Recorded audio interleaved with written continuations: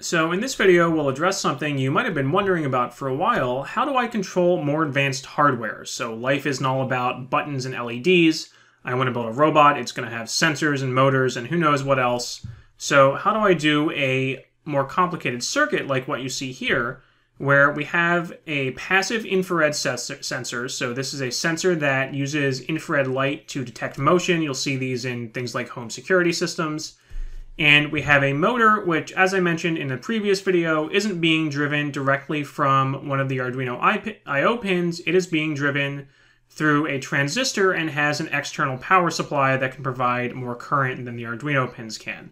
So we're not going to explain how transistors work in this video. That's a topic for another day. So for now, you'll just have to take for granted, if you don't know how transistors work, that this is allowing me to control the larger amount of current flowing through this motor from the battery using a tinier signal from the Arduino's I/O pin.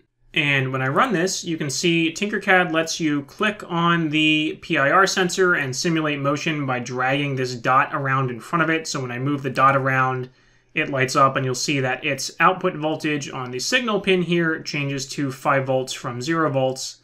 And you'll also notice that when I do that, the motor starts spinning. So there's a slight delay. When I stop moving, the sensor signal stays high for a little bit, but otherwise then the motor stops once the sensor signal is no longer high. So you might look at this much more complicated circuit than what you saw previously with buttons and LEDs and think that the code is also going to need to be more complicated.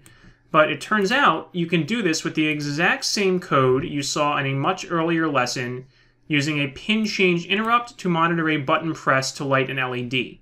So this is a really important key takeaway, that you can add a more complicated circuit with larger, higher power devices or sensors that aren't just a button. But look at over here, the interface to the Arduino is still just 2 wires.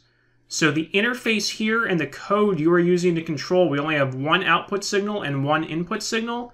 This code is not any different than the code you saw for the button and the LED. So even though our circuit is more complicated and we have more things connected, we have a single input signal. This is just a digital high-low from our PIR sensors. So that is going to change from high to low. It's going to have rising and falling edges. We can monitor that using a pin change interrupt, which we set up with our PCICR and PCMSK2 registers, just like you saw in an earlier video. And then we just have a single output signal that is no longer driving an LED directly, but now it's driving the base of this transistor. So again, that is just setting that pin to an output using the data direction register and then toggling it in the pin change interrupt. So everything you've learned so far, even though it was just using buttons and LEDs as an example, you can expand to more advanced hardware when you're doing something like building a robot. So again, there is no specific assignment for this video, but what you can do is play around with the variety of sensors available in Tinkercad.